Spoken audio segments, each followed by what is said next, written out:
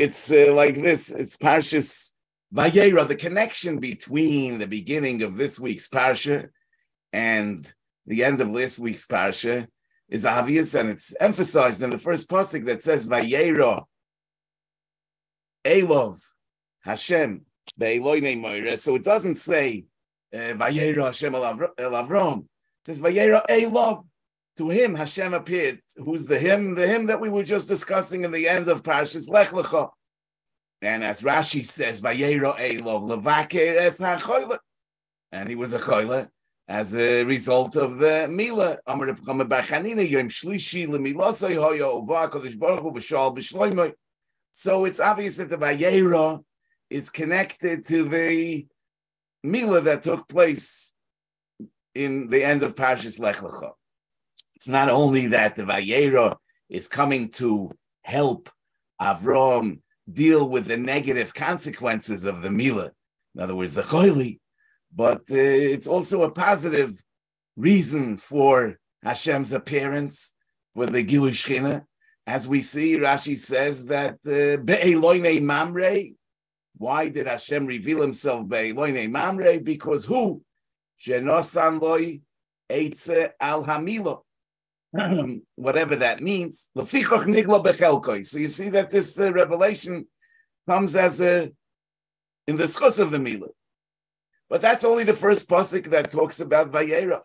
The Iker of the beginning of the parasha talks about Avraham Avinu's Hachnosas Orchim, about Avraham Avinu's Asik in Chesed.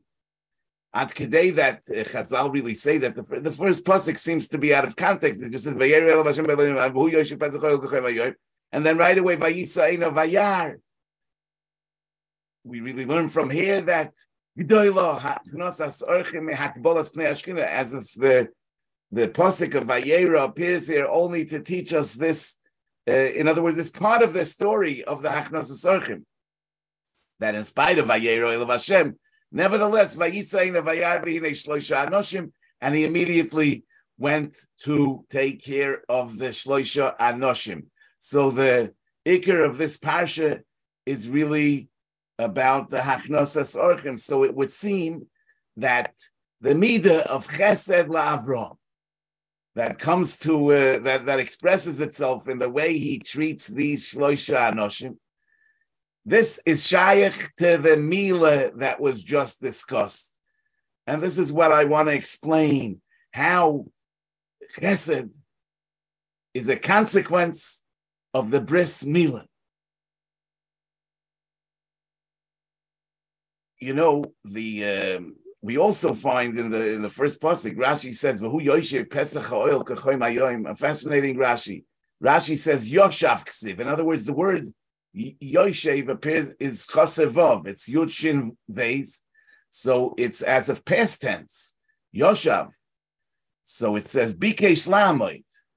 It was almost as if he only sat in a past tense and he was about to stand up.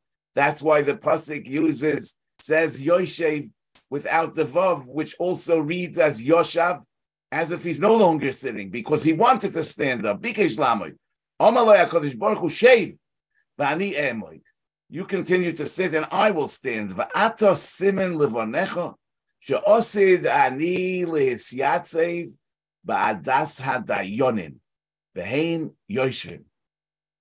Baruch Hu Kaviyachol stands in Bezdin when they are done. Osid ani lehisyatzev ba'adas hadayonim v'heim yoshim shenemar Eloikim Nitzav Ba'adas Kale. So it's very interesting. I mean, what is this yeshiva of Avram as he's exhausted from the Mila? How does this connect with yeshiva Sadayonim? I mean, he's not judging. He's not doing anything remotely shaykh to Dayonos.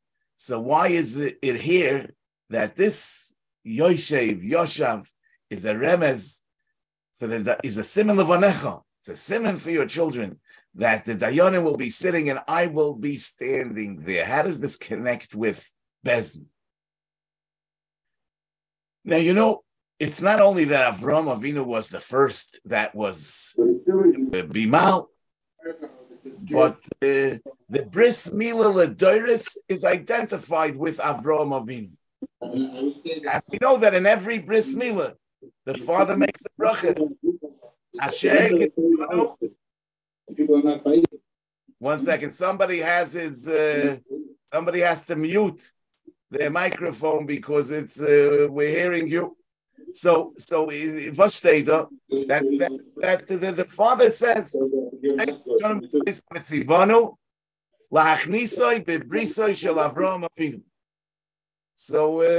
the bris milah is the brisoi shel Avram Avinu, and that's geboit on the psukim, the mefurish psukim, which is lech lecha, that says vayomer Elokim el Avram va'ato es brisi tishmor ato v'zarecha achrecha l'doroisam zois brisi asher tishmeru beini uveinechem uvein zarecha achrecha himoy lochem kol zachar.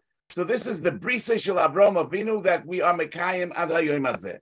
But we find another thing that's referred to as brisa shel Avram Avinu. The Gemara in Ksubis, Daf Chesed Beis, brings a bracha that an ovel would be mevorech his menachamim. And the lashon of the bracha is achenu goim lechasodim b'nei goim lechasodim. Hamachzikim bevrisoi shel Avram Avinu. Achenu, Baal hagmul yishalem lochem gmulchem. Baruch ato mishalem hagmul. So, in other words, besides for bris milah being defined as brisoi shel Avram Avinu, Gemilas Chasodim is also referred to as brisoi shel Avram Avinu. We say that achenu goim lechasodim b'nei goim lechasodim. Hamachzikim bevrisoi shel Avram Avinu. Rashi over there says bevrisoi shel Avram Avinu shegam al chasodim. The Ksiv says further on in our parsha Vayita Eishel, and Eishel is Roshei Tevis Achila Shtia Lina. In other words, this Maisa that happened in the beginning of the parsha is maybe a one-time thing. Rashi doesn't feel that this could tell us that Avram Avinu is a goy al chasodim. But Vayita Eishel and Chazal Darson Achila Shtia Lina, so that was a way of life for Avram Avinu. He was Isaac and Gemilas Chasodim. No, richtig take that Avram Avinu was Isaac and Gemilas Chasodim. Chazal tell us that Avram Avinu was Mekayim Kol HaTorah Kula Ad Shelo Nitne. And nevertheless, I mean, we don't say that every time a Yid does a mitzvah, he's being machzik bevrisoi shel Avram Avinu. So why is it that Gemilas Chasodim in particular is referred to as Brisei Shel Avram Avinu? It must be that Gemilas Chasodim somehow is included in the bris of Milah, which is the Brisei Shel Avram Avinu. How is that? So maybe we can suggest that the chinuch in the mitzvah base discusses the fact that l'chorah, if man ought to be a mohu, why is he born an orel? And then he needs to remove the orla. And the chinuch says, "V'rotza," that HaKadosh Baruch Hu wanted liyos ha'ashlama al yidei ha'adam, that a person should be mashlim himself. A person should complete himself. V'loi bera'oi sholem mi beten. He didn't create him perfect. He created him in an imperfect way with the orla, and he has the mission to perfect himself. Lirmoi zelam. He kasher tashlum tzuras gufoi al yodoi, that just like he perfects his body, kain biyodoi lahashlim tzuras nafshoi behechshe pu'uloisav. The source of this is in the Midrash Tanchum in Parshas Azriah, where it says, Maise sheshol tarnos rufus harosha es Rubakiva. Eze maisim noim. Which maisim are better? Shall HaKadosh Baruch Hu or shall basar v'dam? So Rubakiva said, shall basar v'dam noim. That the maisim of a basar v'dam are better than the maisim of HaKadosh Baruch Hu. And then he asked him, Lama atem moilin. Why are you mal yourself? Amalei Rubakiva said, Ani yoyisi yoidei shal dover ze ata she'alani. V'lo kach igdamti. I knew that was on your mind, and that's what you're going to ask me, and that's why I preempted the question, and I told you that Ma'aseh b'nei Adam are no'im mi Ma'aseh HaKadosh Baruch Hu, because HaKadosh Baruch Hu creates a person, an oral, and he turns himself into a mole. So Ma'aseh b'nei Adam are no'im mishal HaKadosh Baruch Hu. And then it says, Hevi lo Rabbi Akiva shibolim ugeluskois. He brought him kernels, and he brought him ready-made loaves of bread. Amaloi, eila ma'aseh HaKadosh Baruch Hu, eila ma'aseh b'nei Adam. Listen, the kernels, that's ma'aseh HaKadosh Baruch Hu. The bread is ma'aseh b'nei Adam. So don't you see that ma'aseh b'nei Adam are noim mi ma'aseh HaKadosh Baruch Hu? Ein elu noim yosim en ashibolim. So then Turnus Rufus asks him, Chafetz b'mila, lama eino yoitza havlad mol mimei imoi. And he tells him that Leilas HaKadosh Baruch Hu sa mitzvahs liYisrael ela litzroif oisam bahem. V'lachein amar David imras Hashem tzrufa. That HaKadosh Baruch Hu actually wants us to partner with him in perfecting ourselves. And it's interesting that the exact same conversation that Rabbi Akiva has with Turnus Rufus over here about Mila, we find in the Gemara in Bava Basra Daf Yud with regards to tzedakah. The Gemara says, "V'zu she'elo shol Turnus Rufus harosha es Rabbi Akiva im elokeichem oihei v'aniyim hu." If your elokeichem likes the poor, mipnei ma einay mefarnesam, why doesn't he feed them? Amaloi. He wants to give us the schus to take part in feeding the poor.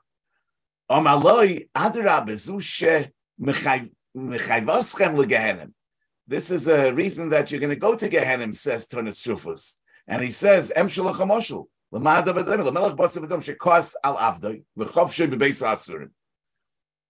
yes, so he's upset at his servant. He puts him into jail.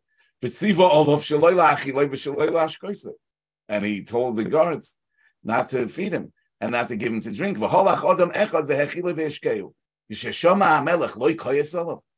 I mean, the king put him in jail. He doesn't want him to have food, and somebody went ahead and gave him food. So Rabbi Akiva says, no, you're talking about an Eved. I'm talking about a Ben. And he put him into the Beis Asurim, and he said that you shouldn't feed him. And somebody went and fed him. The king will be thankful to the person who fed his son, in spite of the fact that the king put his son into the Beis Asurim. So Turnus Rufus, he took the position that we shouldn't tamper with perfection. I mean, the teva of the guf, it's God's creation. It must be perfect. And the teva of the world must be perfect, even though we don't always understand. But it expresses the Ratzon HaBorei. And therefore, he's against removing the Arla, and he's against feeding the poor.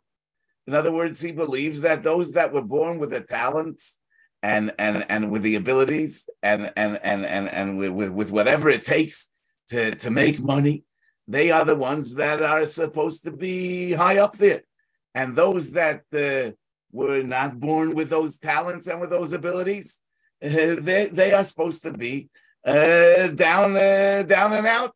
That's where Hashem wants them to be, and intervening is not a way to go. And therefore, being mefarnes aniyim is not right. Just like, according to him, being mal is not right.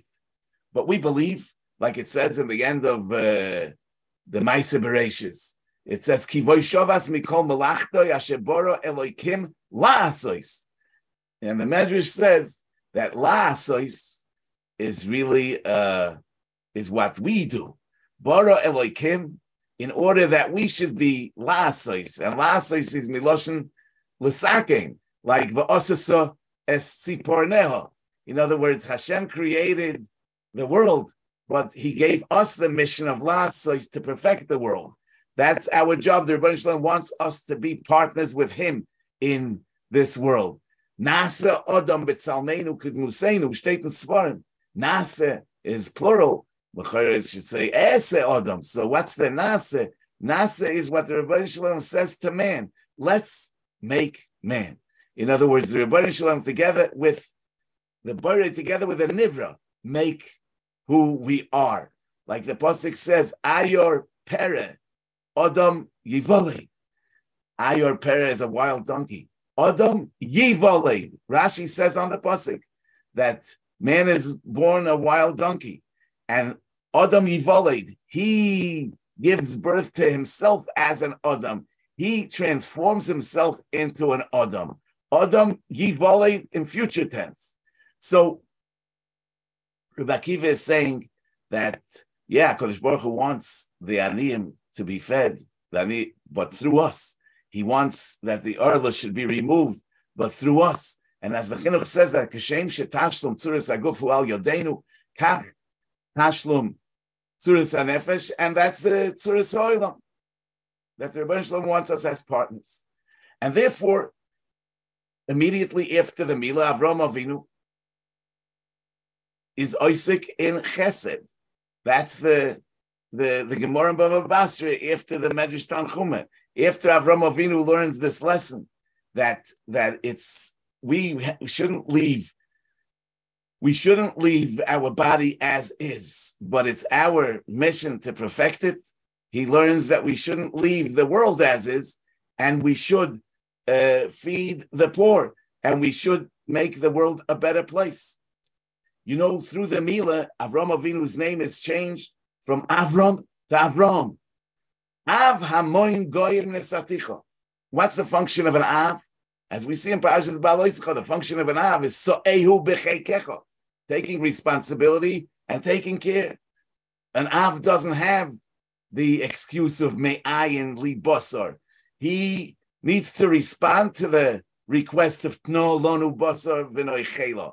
So Avram Avinu, after the Mila, becomes an Av hamoin goyim. He has a responsibility to carry the entire world b'cheikecha. So we say that goyim lechasadim hamachzikim bevrisa shel Avram Avinu, because in the bris of Mila is included not only our partnership in being mashlim our body, but also our partnership in tikkun ha'olam, asher bara elikim la'asos. And as it says by the tzivui of Mila, ani kel Jin Daled Yud Hishalech Lefonai Veheyei Samim. In other words, how does a person reach Tmimus? Not by staying at the point that the Rebbeinu Shalom brought him to, naturally, but Hishalech Lefonai. And that's how you will achieve the Madrega of Tamim. The Tamim becomes only through the Hishalech Lefonai. And there's another nekuda, because the Rambam in Moreh Nevuchim Mechela Gimel Perek Mem Tes, as we all know, says that the tam that I really like for bris Mila is because the Mila weakens the koyach hatayva. Now, as long as a person is controlled by his taiva, so his self is in the center of his life experience. He's in a position of taking for himself. And since he's focused on himself, he doesn't see an avada, he doesn't feel others and the needs of others. And for sure, he doesn't identify with other people's needs. It's all about I, me, and myself. I mean, as long as a person is a Baal Taiva, he's fully focused on himself. But when the taiva is weakened and a person is liberated from his taiva, he can see and feel beyond himself. After the Mila, and therefore the Goyim Lechasadim are considered machzikim bevrisa shel Avram Avinu, because only those that are machzikim bevrisa shel Avram Avinu, those that are mohu, are shaykh to gemilus chasadim be'emes.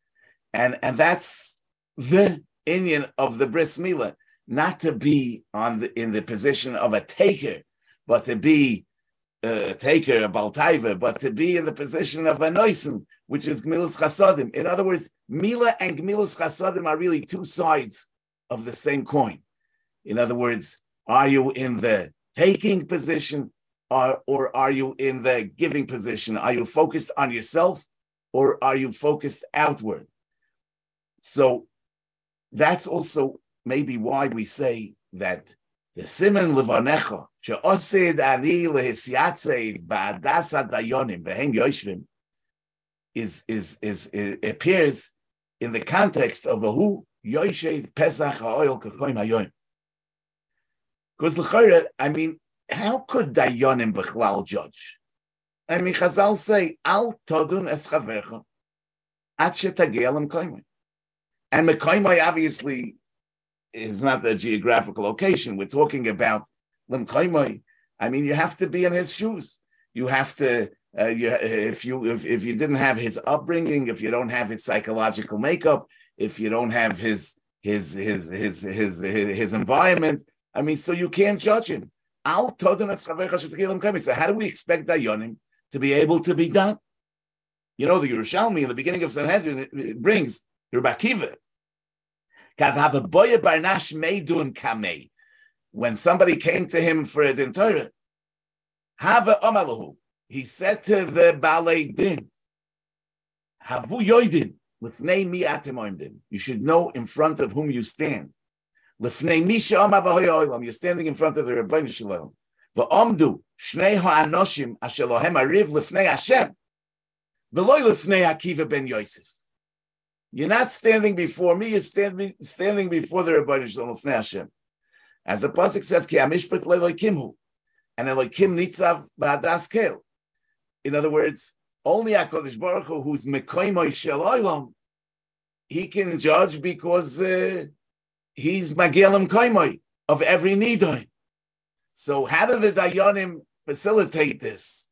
How do they become kalim for this? When the Dayanim are emptied out of any sense of self, they become a kli for the gilui of Chochmasei Ritzoni Shel HaKadosh Baruch Hu. If the self is not a chatzitze between the me and the Rebbeinu Shalom, then I could actually identify with the Balei Dinim. I could be Magia L'Mkoimoi. What doesn't allow me to get into his shoes?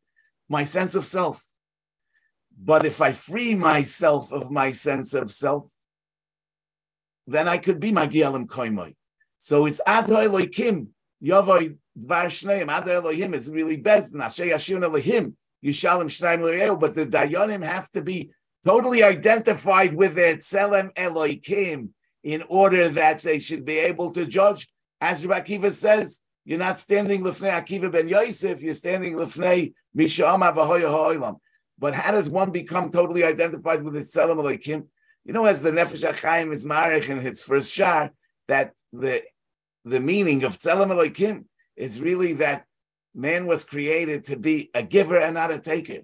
Just like the Rebbeinu Shalom is Machaya, all the Olamas, gives life and Shefa to all the Olamas, that's also the role of man. And he needs to get into that position. That's the Tzelem Elohim. So when a person rids himself of self-interest and he's not focused on himself, and he's Megala his Tzelem Elohim, then it's L'fnei Misha Omar V'hoya Ha'olam Atem Oimdim L'fnei Akiva ben Yosef. So since the weakening of Taiva is through the bris milah, so Avram Avinu's Yoshev Pesach Ha'oil K'choim Hayoim is really connected with the Yeshivas Dayanim, because the Yeshivas Dayanim is only possible when the Dayanim rid themselves of their sense of self, which is really the brisa shel Avram Avinu, which is the bris of Milos Chasodim,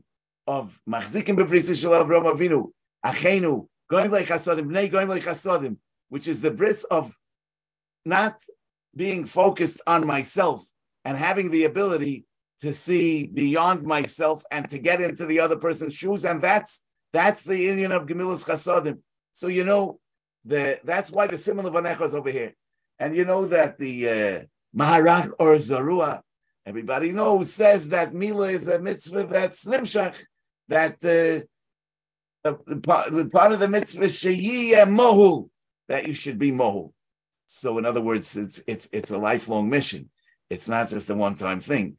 I mean, ridding ourselves of our sense of self and having the ability to see beyond ourselves and to empathize and to sympathize and to identify with other people is really the achenu b'nei goim lechasodim b'nei goim lechasodim hamachzikim b'vrisoi shel Avraham Avinu. That's how we uphold the bris shel Avraham Avinu, and that's then we're capable of vayisainov, vayar, v'hinei shloisha anoshim. They can be right there and you don't see them, but vayisainov, vayar. You lift your eyes and you see things that you haven't seen before. Now you see, and then Vayar, Vayoretz L'Krosim, they sing, and there's many madregas in the sing, and the Eibush is often we should be zoiche to come to some level of this.